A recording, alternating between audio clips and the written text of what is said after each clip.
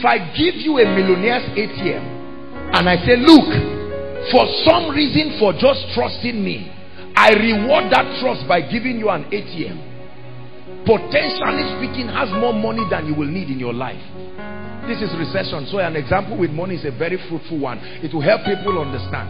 Are we together? He gives you an ATM. Are we together now?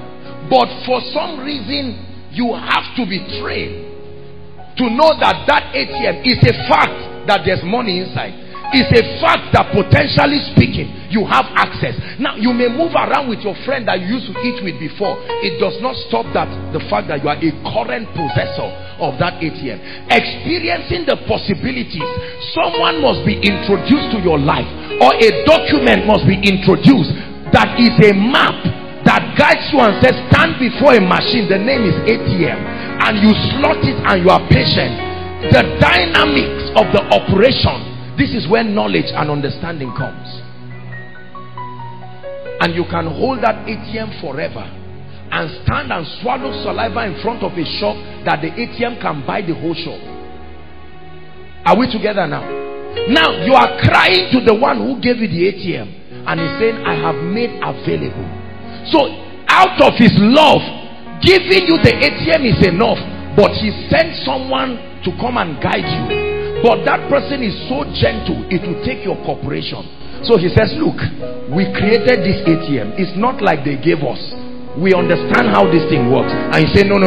I went to school. Just hold on. When I am difficult, this is what many people do. So you hold this ATM for years. And Satan comes around and tells you this thing is only a small card. And he says it's a small card. Put it in your pocket. And you put it in your pocket and move around. This is what makes Christ look weak in the life of men. This is what makes the word of God look like it is of none effect. So in spite of the fact that this reality is a fact, knowledge of the systems of God, the provisions that have been made in place, everything we do in the kingdom is not adding to what Christ has done. It's accessing through partnership the mysteries of the kingdom that releases those possibilities. So that after 5 years of walking with God, my life should be able to reflect more of God now than it did 5 years ago. Not just in terms of finances and all of that, in terms of ascendance in the spirit. I should not fear 5 years later what I was afraid of 5 years before. I should not be a victim 5 years later of what I was a victim of before. I prayed for a gentleman here. I believe he's here. He was in the school of ministry.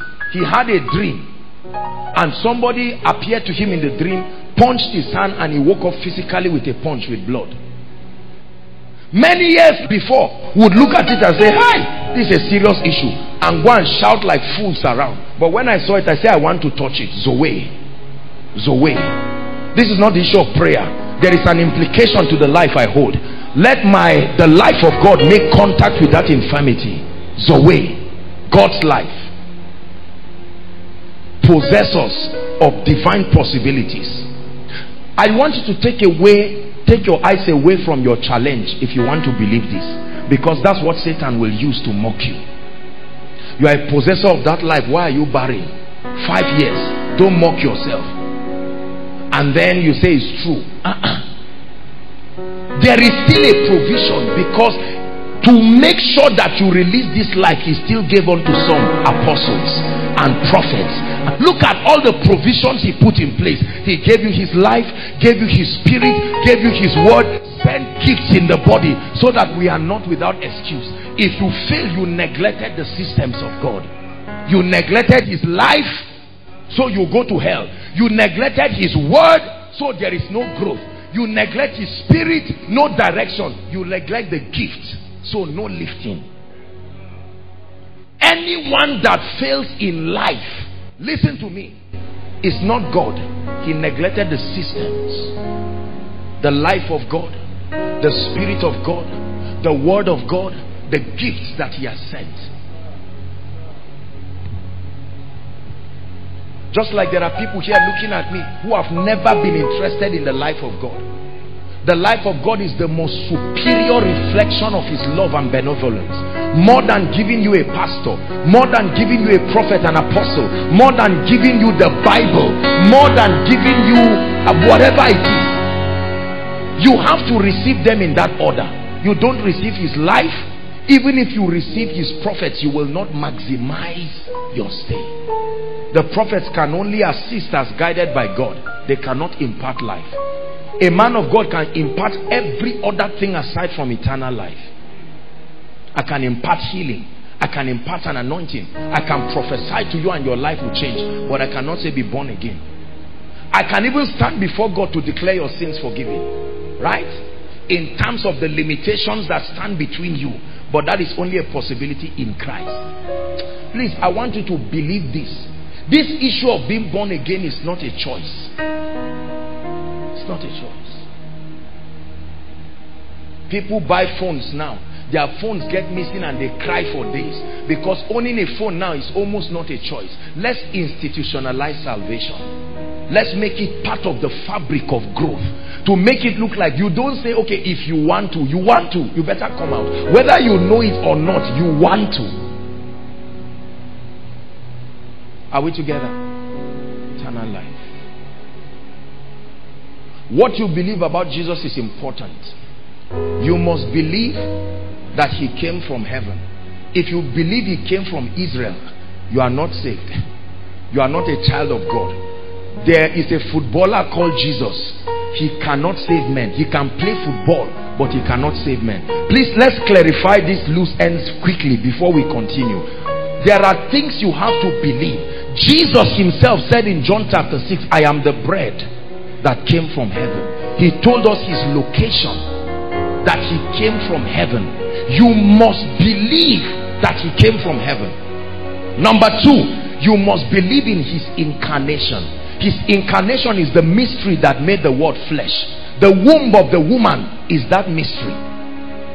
The mystery that made the word, the eternal word that was with God, John 1 verse 1, become flesh. Many Christians don't know this.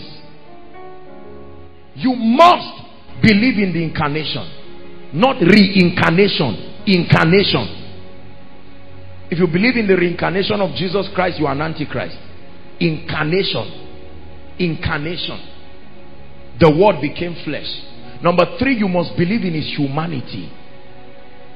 He didn't just come and die and went away. He walked upon the earth, partook of the weaknesses of men. There is Jesus the man. He walked upon the earth. The Bible says he was in every way like us, tempted, yet without sin. If you don't believe in the humanity of Jesus Christ, you will shortchange yourself from walking in the fullness of the life of God. You must believe in the dominion he exerted by means of the presence of the Holy Spirit in his life, not by means of being Jesus, the Son of God. When he came upon the earth, he stripped himself of his godship and submitted himself as a model to the ministry of the Holy Spirit. So every result gotten in Jesus' life was not because he was Jesus. It was because he was under the influence of the Spirit, so that we are not without excuse. The same Spirit that made Jesus the Christ is the same Spirit that will make Jakes the Christ, is the same Spirit that will make Ejimi the Christ, is the same Spirit that will make Joshua Selman the Christ. Believe in the humanity of Jesus. He demonstrated the sovereign power of God flawlessly, above creation, above principalities and powers. He demonstrated to us in his earthly life that Zoe is a possibility. I so believe well that the word of the Lord is bringing so much change to your life without doubt. And if you have been mightily blessed, I would like you to subscribe to our YouTube channel and also hit the notification bell so as to stay in touch with us.